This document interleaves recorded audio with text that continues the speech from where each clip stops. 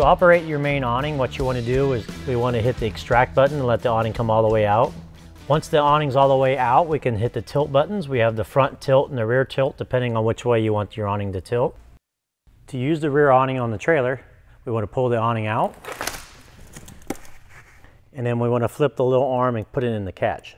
So we flip this over, put that one in the catch. Put that one in the catch as well. Now this gives you an opportunity to open and close the window when the awning's out. To use the window awning, we take our awning hook,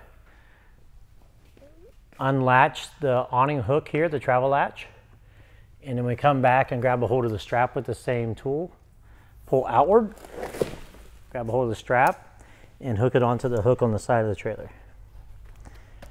Keep in mind if it's going to rain or be windy that day, if there's a storm coming in, we want to put the awning in.